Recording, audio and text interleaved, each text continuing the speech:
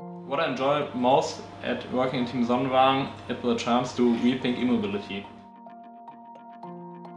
Compared to last time, we built a completely new car. So last time we had about 1.5 meter wide car, it was 4 meters long, and now it's even longer, it's 5 meters long, but it's less than 1 meter wide. And now it's more shaped like a bullet. Therefore we could reduce, we halved our aerodynamic drag. And not only that, now we are also able to sail.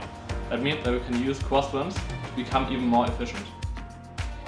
Aerodynamics is one of the most important parts to build an efficient solar car, because about 70% of our driving resistance is caused by aerodynamics. I definitely want to take part in the revolution of e-mobility and want to contribute to more efficient e-mobility concepts.